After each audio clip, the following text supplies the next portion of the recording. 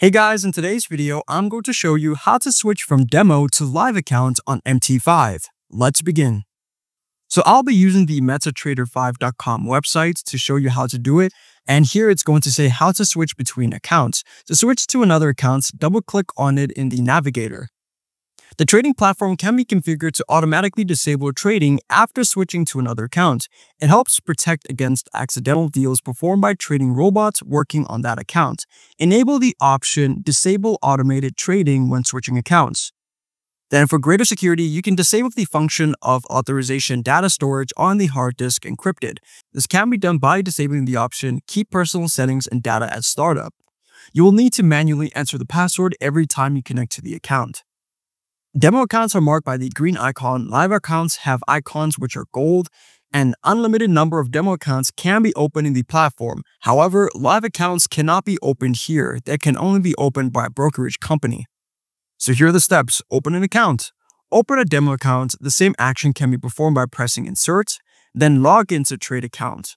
Connect to a trade server using the selected account. The same operation can be performed by double-clicking on an account or by selecting it and pressing Enter. Now what you need to do is you need to log into the MQL5.community, open trading platform settings to log into MQL5 community and access additional services. Then afterwards, you need to change the password. Open the account password change window, and then you are going to delete a selected account. Afterwards, you are going to transfer the funds between accounts.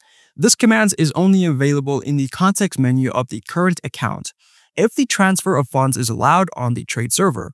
Afterwards, you're going to add the selected account to favorites for quick access.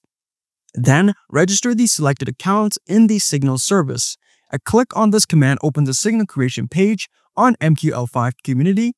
The selected account and the right broker server are automatically specified in the registration form. Then lastly, register a virtual server. This is a command for renting a virtual server to provide round-the-clock operation of the platform.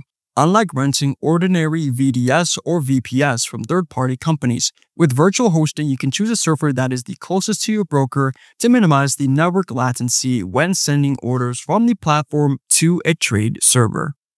And there you go. I hope this video was helpful for you, and I'll see you in the next one.